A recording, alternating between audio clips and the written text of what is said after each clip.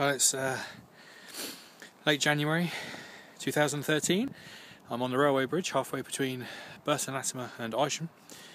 Just come out for a bit of a walk in the snow. We've had a couple of days of it now. And it's a little winter wonderland. Shame we didn't quite make it in time for Christmas.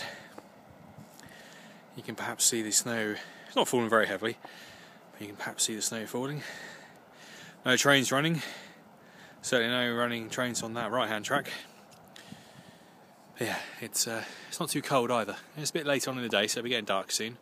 But as always, it's a bit of a whiteout really. Not much of a view of anywhere. There's some poor person walking his dog down there. It would be so nice to come out after walk your dog. Just down there, behind some trees in the river, is a couple of swans. Very well camouflaged. Oh, it's blowing in my face a little bit. So that was the snow of 2013, and that's what it looked like between Isham and Burton Latimer in the UK.